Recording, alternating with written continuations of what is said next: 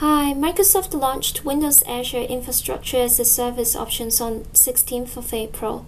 It's now possible to run any application on virtual machines using Windows Server 2008 R2 and later. The service also includes new templates for spinning up BizTalk 2013, SharePoint 2013 and SQL Server 2012 virtual machines in Microsoft's cloud.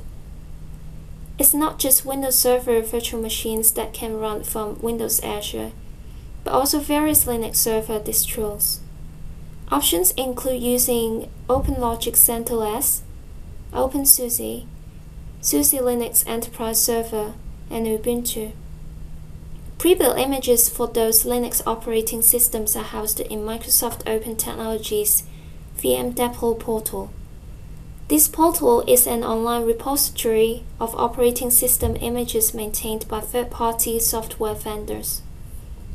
Microsoft also provides a set of Node.js scripts, which can be used to configure multiple Linux OS.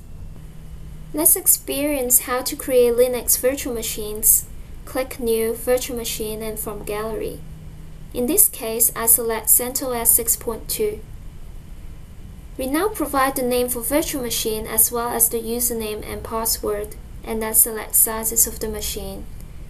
In this case, I select medium and continue. Next, we select the DNS name. We also have the ability on the screen to set the storage account that we would like to use for our VHD if we have multiple. Where we like our VHD to show up, and the subscription we would like to use. We can accept the defaults and continue to finish. When our virtual machine is provisioned and ready to use, the status would change to running. Once we see running appear, we can now connect to our virtual machine. Windows Azure automatically provisions and sets up Internet endpoint for port 22, which is a standard SSH port for Linux. And if we connect to the Dashboard tab here, we can scroll down and see the endpoint exist. And we can simply copy and paste the DNS name and paste that to SSH client.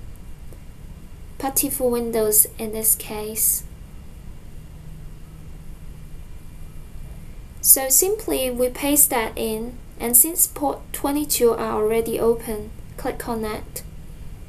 Now you can go ahead and log in using the username and password that I configured when I set up the virtual machines.